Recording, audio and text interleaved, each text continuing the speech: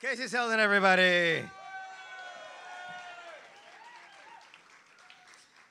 All right. Now I know what you're all thinking. You've been hearing these stories all night long, and oh my God, you know, white people didn't take everything from everybody else. You know, things were stolen from white people too. For example, Napoleon's penis.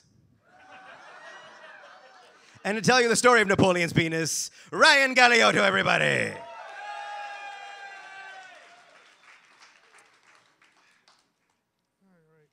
Haven't used this one in a while.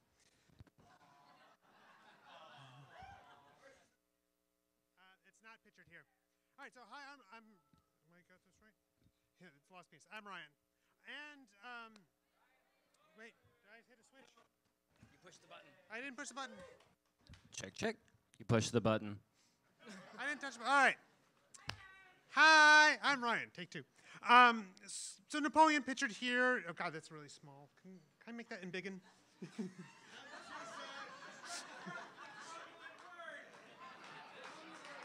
Thank you for making that larger for my old eyes. All right, so Napoleon is pictured here by Paul Delaroche's 1814 portrait. Is easily one of the most famous people of his time.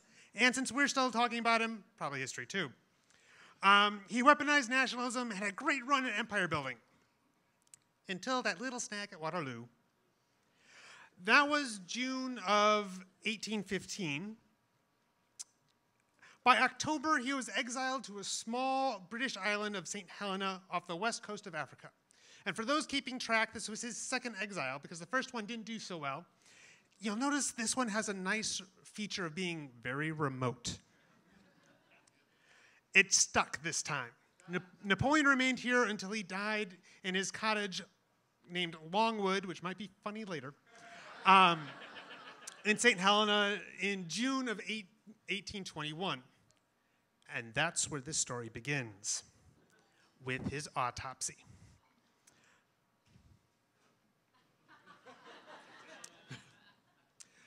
Wait, this touch screen.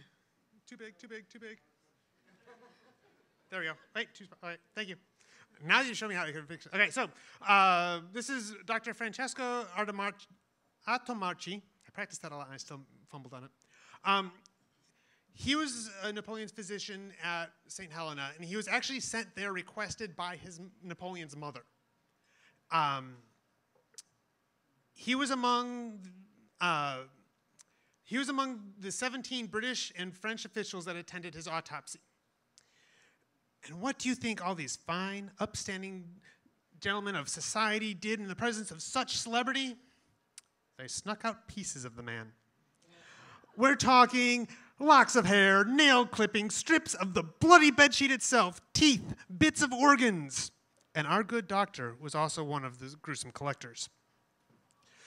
Artomarchi snuck out with Napoleon's death mask, which he made, though somebody else claimed making, and there was a broken one, so if he walked out with the one he made or not, we are not sure. But still, he made a death mask. He also walked out with bits of his intestines and or ribs. And while our good doctor had distinguished himself in his medical career before going to St. Helena, Napoleon dismissed him several times, only to allow him to resume shortly thereafter. So, they had an off-again, on-again relationship. You could say Napoleon was a very difficult, possibly. He may not have been one of the most gracious of patients. But in the end, not only did he get his pound of flesh out of Napoleon, but the good doctor also wrote the book, The Last Moments of Napoleon, a bestseller at the time. Afterwards, the good doctor moved on. In 1831, he served as the general inspector for Poland before fleeing Poland from Russian Tsar's forces to make it back safely to Paris. Later, he immigrated to Louisiana, where he donated the famous death mask, the bronze death mask, to the city of New Orleans. Napoleon's chaplain, Abbe Ange Vignal, God, you practice these names a lot. before coming up here. It doesn't matter. The bright lights in you still. Vignali walked away with the winner, the main prize. According to the 1852 memoir by Rive de Mode by Napoleon's valet Ali, the abbey surreptitiously severed and removed Napoleon's penis and walked off with it. The abbey even boasted of this treasure, this most intimate part of the royal anatomy, once he was safely away and home in Corsica. The abbey also walked off with a lot of other things, including Napoleon's silver travel cup, a pair of his white breeches, a waistcoat, a handkerchief, hair from his head, and body. Like I said, gruesome collectors. He was killed a few years later. It was in 1828, probably an unrelated local feud, but you never know.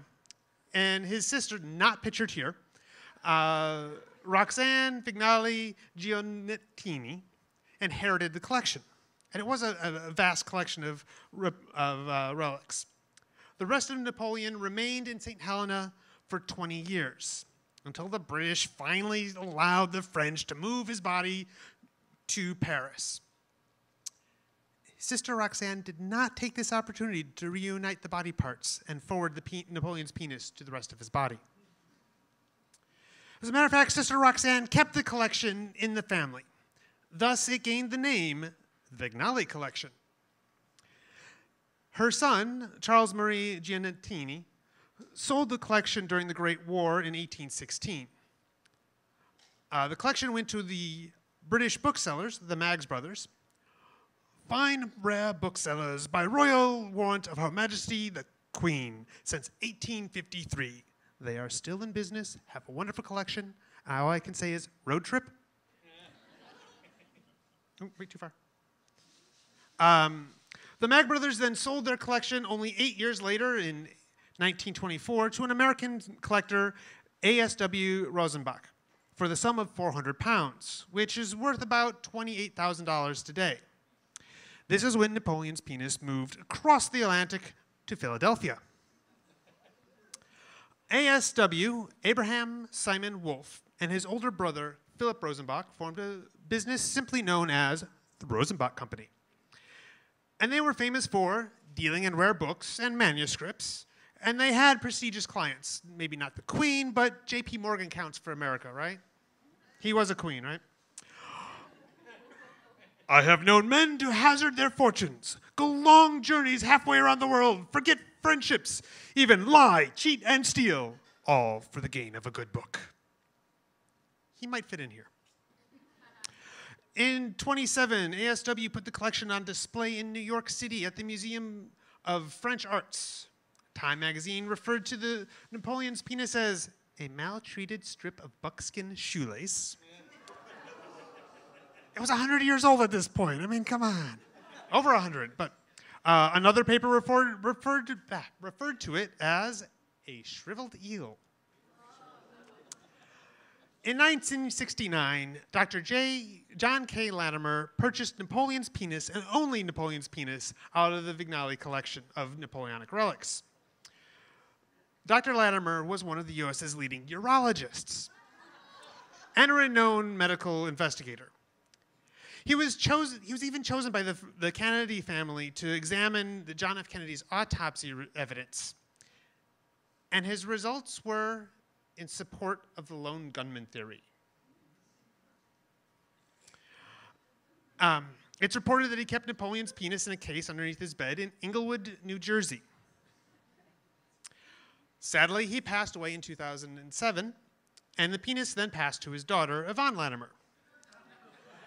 And while she is known to have shown it to a few people, including the author of Napoleon's Privates, which was probably an inspiration for a lot of us for this topic, she didn't allow any pictures of it, and so there are no actual pictures of the current penis. It was medically confirmed to be a penis, but for some strange reason, I don't know why, the French government have not agreed to exhume Napoleon's body to do a DNA check. So, to sum up, Napoleon's chaplain or his physician severed the penis. Napoleon's chaplain then boasted he took the penis to Corsica. He died. His sister then kept it. The family then sold Napoleon's penis to the Mag brothers in England. They then sold it to ASW in Philadelphia, who then sold it to the urologist, who then went to the daughter. This is a well-traveled member.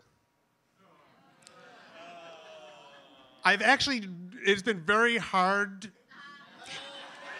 Difficult. I've been really trying not to go for the obvious jokes because I figure we're all intelligent people here. But I get at this point, do you want to see it? Do you really want to see it? Well, unfortunately, I can only show you a facsimile. Will that do? So before I leave you with a possibly disturbing image of a over 100-year-old fossilized, well, not quite fossilized, part of anatomy from a famous Frenchman, I would like to raise a toast to those deprived people that are collectors out there. Sometimes you go too far, but without you going too far, stealing stuff from white guys, there would be less stories. So I leave you with Napoleon's penis. Thank you, sir. Thank you very much. Ryan Galiotto, everybody! Let's just stare at that right now. 1,000. 2 1,000. 3 1,000.